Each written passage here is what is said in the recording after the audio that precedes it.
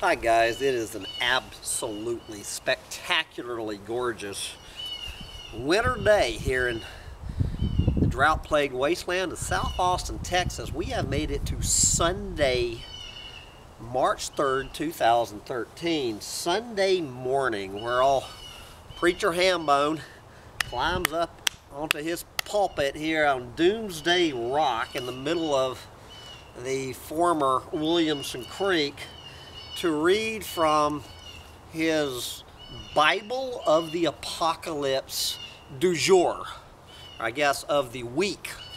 And this will be the second Sunday that I have come to you with one of the all-time great Bibles of the Apocalypse. This is the book of Lindsey Grant. And the name of his book, as I introduced last Sunday from this very rock, is Juggernaut, Growth on a Finite Planet, where he gets right to it.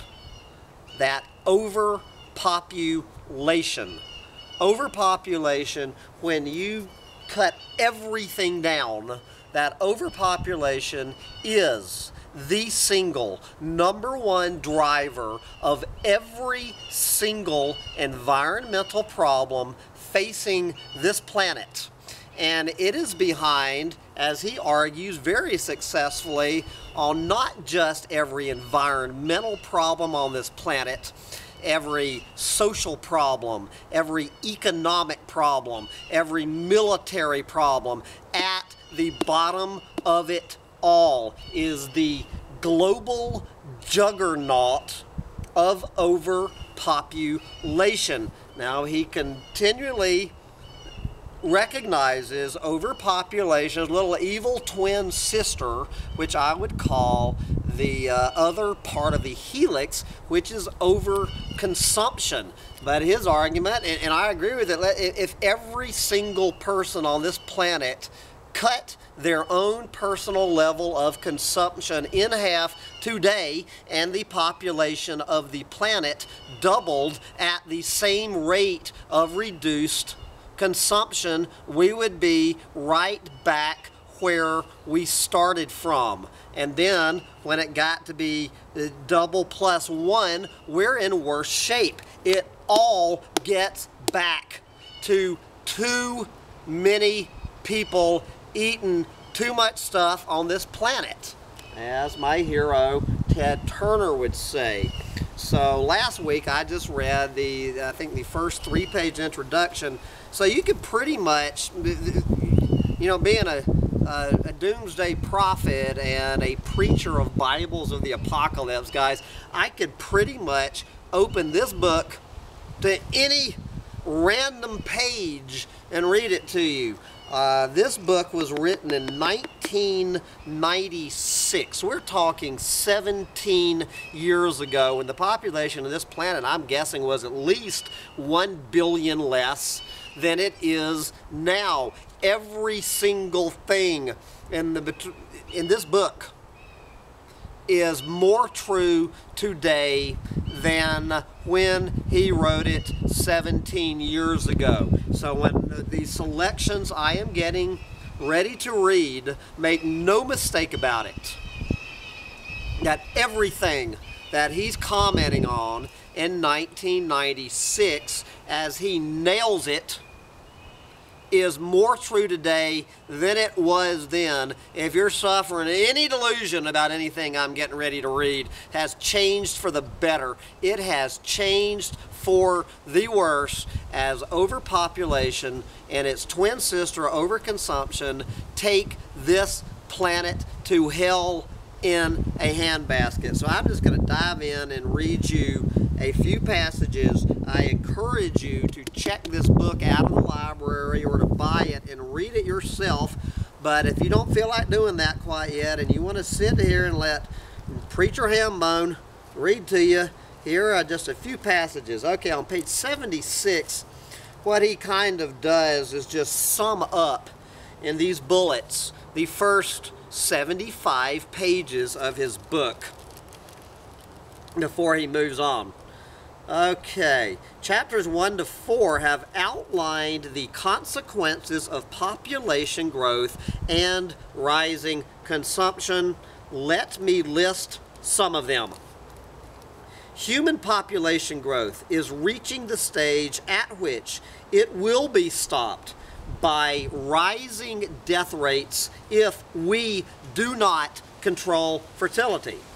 Number 2, this growth is happening very unevenly, creating huge urban slums in the third world, the source of misery and epidemics. Number 3, it has led to the human usurpation of much of the earth, and we cannot manage it, to the use of energy on a scale disturbing natural balances, and to a reliance on chemicals whose impacts on human health and the ecosystems we do not understand. Next, there is little potential new farmland, and we are degrading the land we have. Populations in drier regions are pressing ever more heavily on water supplies.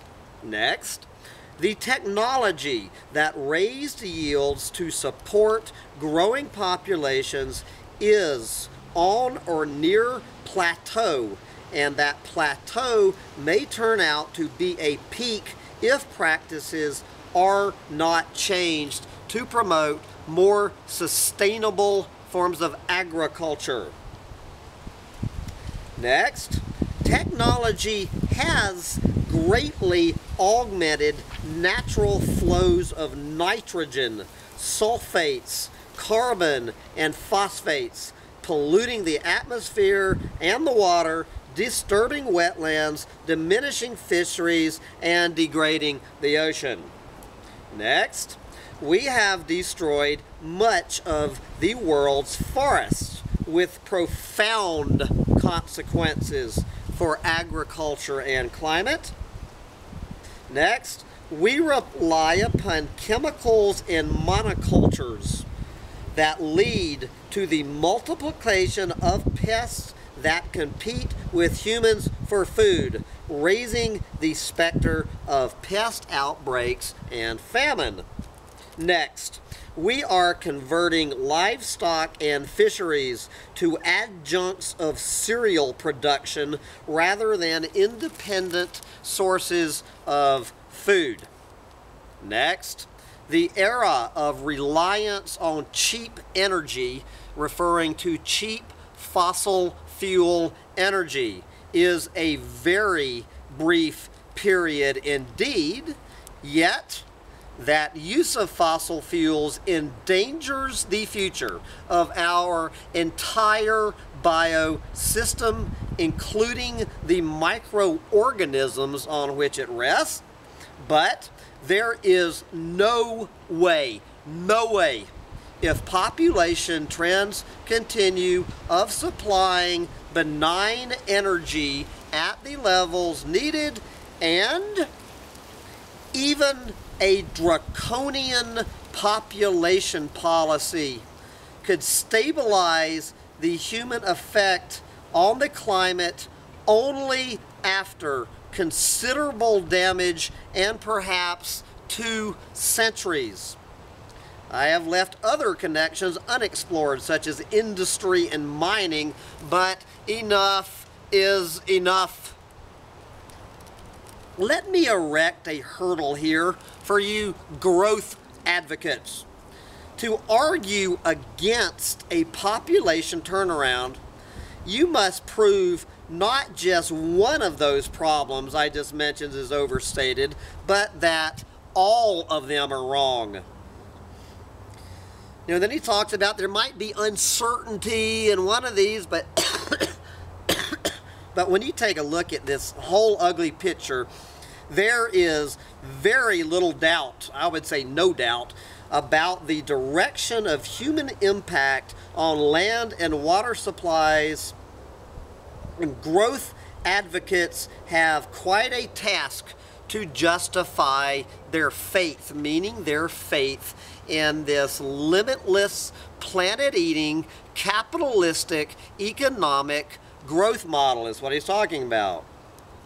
My conclusions may not by now astonish the reader. Show me one of those problems that would not be more tractable, more solvable, if population growth were to slow and stop, and better yet, turn around. The sooner, the better, to minimize the damage already in sight. Perhaps I can drive my point home by inverting it.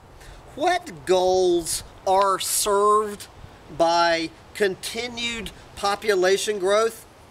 I can think of only one: the immediate economic stimulus it can provide. And that is a product of bad economic policy rather than any necessary condition. You got that right, buddy. Okay, let's jump ahead to chapter 6, right here, paragraph 1 through 6. A conserving state of mind. Okay. Humankind right now, and again, this was written 17 years ago, needs a coherent vision of where we are headed and a way of considering the consequences of technological change much more than we need new technology. We need a state of mind that understands the role of the human species on planet Earth and that seeks to identify the consequences of our activities.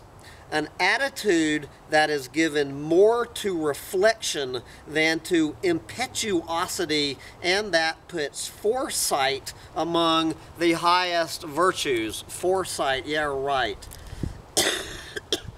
Conservation is not always simple.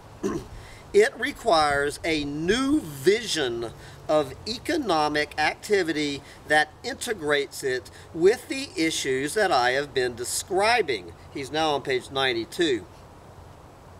Asking of every economic process, what is the overall cost of this way of doing things, including the social and environmental cost?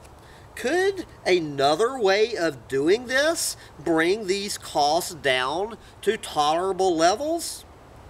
Would a smaller population help us get there?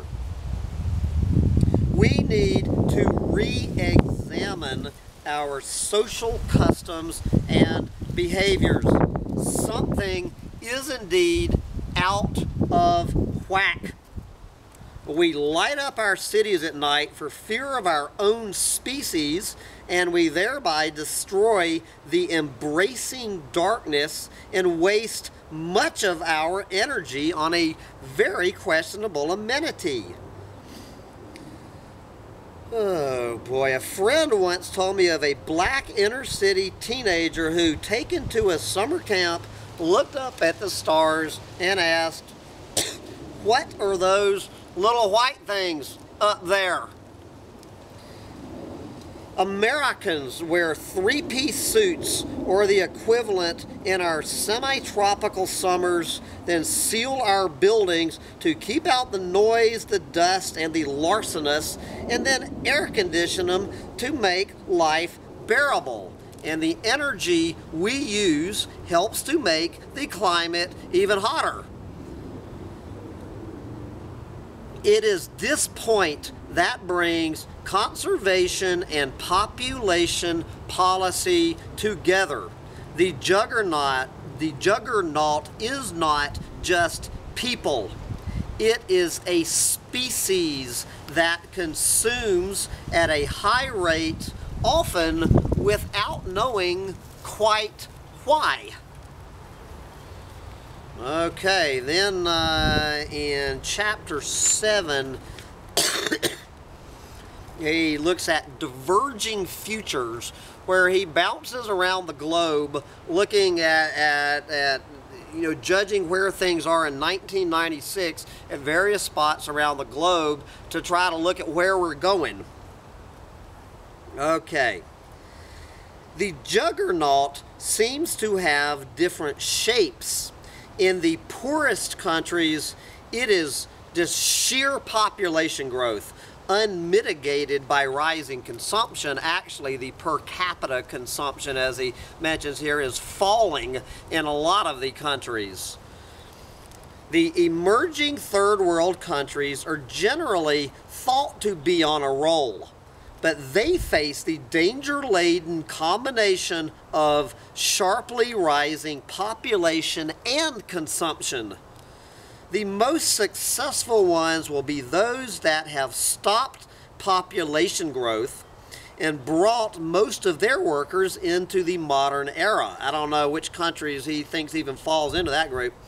Others, like India and China, will be riven by a division between those in the modern sector and the ones left behind. Both kinds will, by their very success, multiply the environmental damage that industrial countries are already generating. Their success will be based for the foreseeable future on cheap labor, and they are already contributing to wage, welfare, and unemployment problems in the richer countries. Talking about moving American jobs to China. The rocket of rising crop yields will probably slow down just as the newly industrialized countries, almost none of which can meet their own food needs, become able to compete for food on the global market. Total world food trade may not be enough to meet their needs. You know, he's looking ahead into the 21st century. The old industrial countries, this would be us guys, face the problem of sustaining high consumption and employment in densely populated societies in the face of growing competition from the emerging countries such as China, India, and Brazil. Their problems, meaning our problems, would be relatively manageable if the rich could just somehow isolate themselves from the rest of the world, which they can't. All right, to simplify an enormous complexity, let us look first at Africa as a study of the poorest countries that show no signs of escape from poverty and the conclusions that one must draw from it. Then let us look at China itself, the home of 1/5 of the human race, as an example of poor countries that are industrializing. So I'll just read a couple of paragraphs. So he starts out in Africa. I've had many rants on Africa and China both. You know, Africa, if you want to see the way this planet is going in the next 100 years, you look at Africa today. This is how he describes Africa 17 years ago when it wasn't nearly in the shape it's in today. Africa, the desperate continent. It takes strong nerves to contemplate the next half century in Africa. Population momentum nearly guarantees that the poorest countries will become even more desperate. They are in danger of becoming marginal to world trade and world concerns. Well, he might have miscalled that one, as I've had in other rants. But in an interlocked world, we, meaning all of us, including right here in America, will not escape Africa's afflictions. Africa is the first region on this planet reaching its population limits. News stories from Africa dramatize the appalling reality of that condition.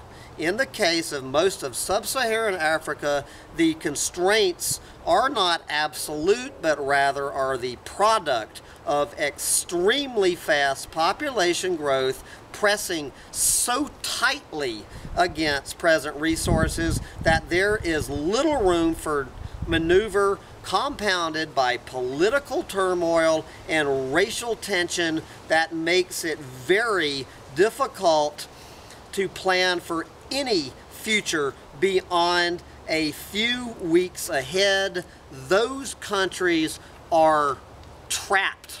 That's a polite verb for it. Those countries are trapped. Then he goes from Africa to looking at my buddy China. I've had more rants about China than Africa. So he spends a long time, but he sums it up here. What is at stake? And again, guys, this is 1996, when China was just waking up from about a 5,000 year long nap. Okay, what does that mean? What does the rise in the industrialization of China mean for the rest of us on the planet? We may see China becoming several things at once. This is how he is calling the unfolding rise of China over the 21st century. Okay, a new and aggressive exporter of low-tech, high-labor content goods, utilizing a vast pool of disciplined and trainable labor, and by their competition, depressing wages worldwide. Number two, China will become a major new bidder in world food and energy markets. There's the understatement of the year. You call that one right. Next, a desperately polluted coastal zone, adding substantially to the world's atmospheric pollution and contributing to global warming.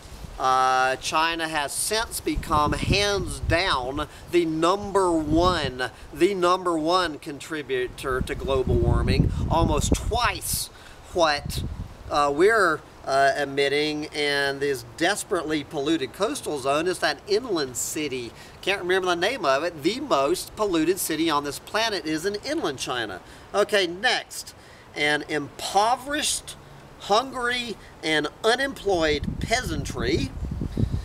Next, which of course that would be leading to a rising source of migration and a region of instability comprising about 1/5 of mankind. And I will wrap up with reading from the chapter, One World Like It or Not. I'm now to page 144. Okay, and I will wrap up this rant with this. We are one essentially destructive species on one fairly small planet. There you go. At our essence, that is what we are, is one destructive species.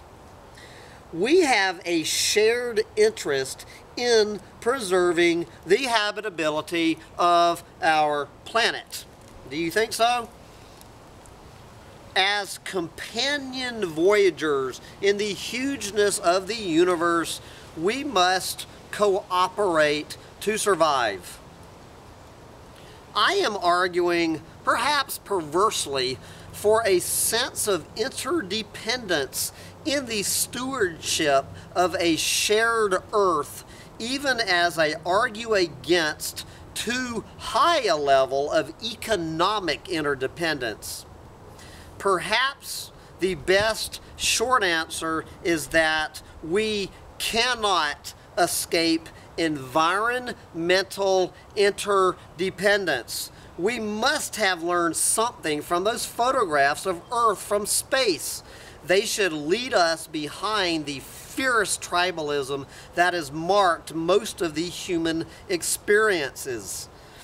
International relations are not a zero-sum game, as they have often been seen in traditional diplomacy. Your loss is not necessarily my gain. We have more to gain from cooperation than from competition. Many of the major environmental and resource problems have international ramifications, even if they must be attacked country by country. And he's talking about this one world, like it or not, that these environmental problems have gone global. Climate change, acid rain, sustained food production, energy, forest, fish stocks, fresh water. We,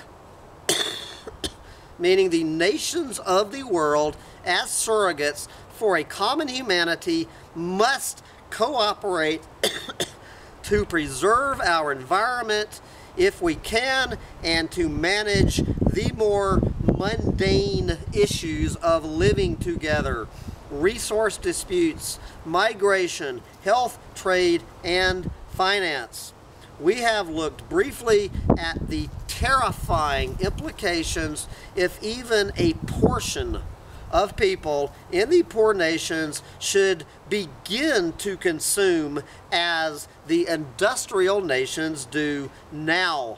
The prospect of a multifold increase in world GNP is intolerable, even if it were accompanied by draconian technical measures to limit pollution.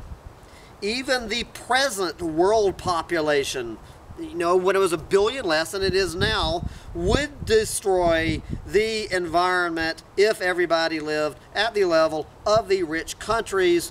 The combination of projected population growth and high living standards is out of the question.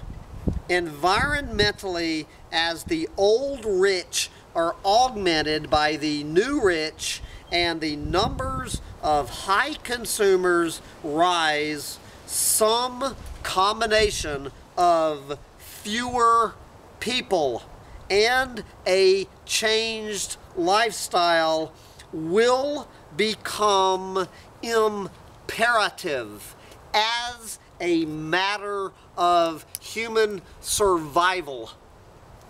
Okay, guys, 17 years ago, the prophet, the doomsday prophet, Lindsey Grant, was spelling it out. 17 years later, virtually every one of his doomsday predictions is unfolding and coming true, although 99% of this planet are completely unaware of the fact, for the simple reason they have no interest in becoming aware of this fact, because it might put a crimp in their little overfed, gorging at the trough gringo lifestyles. But that's a whole nother rant, and I will wrap up this Sunday's version of preaching from the Doomsday pulpit, and one more time urge you to get Juggernaut, Growth on a Finite Planet by Lindsey Grant. I got to get back to the library, so I will come at you next Sunday with some other Bible of the Apocalypse. But for now, old Preacher Hambone is going to figure out what to do with this absolutely spectacular day on planet Earth as we head into a brick wall at 26,000 miles an hour. Bye, guys.